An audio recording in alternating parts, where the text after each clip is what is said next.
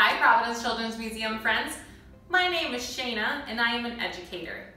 Today I'm going to show you how to inflate a balloon only using these household items.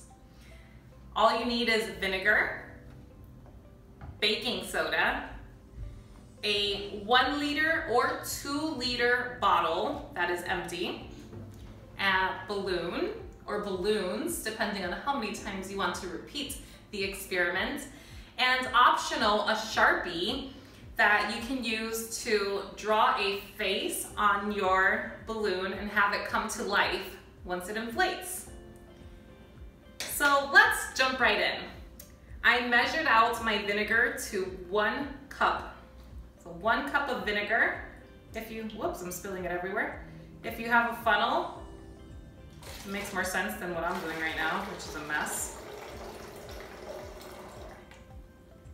Okay, vinegar and baking soda. The baking soda goes in the balloon.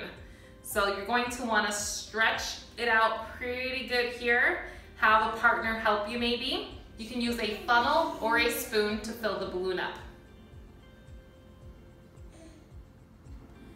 Okay, my balloon is full of the baking soda. I used a 1/3 cup. So if you were doing it with a 2 liter bottle, then it's 1 cup of vinegar and a 1/3 cup of baking soda.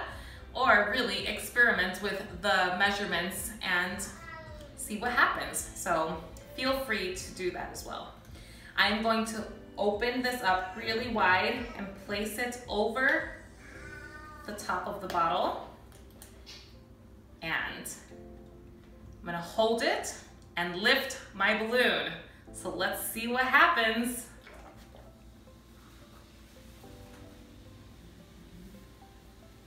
Whoa. It's a lot of baking soda still dropping in there. You can see my creation came to life as I inflated the balloon. Now, what do you think is happening? It is a chemical reaction. Do you know what's being released? That's right, carbon dioxide. So the chemical reaction that occurs between the vinegar and baking soda creates carbon dioxide that in turn inflates your balloon. I hope you have fun experimenting. Feel free to make as many funny faces on your balloons and experiment with the different measurements of vinegar and baking soda and also sizes of bottles. I hope you have fun experimenting and I hope to see you soon. Bye!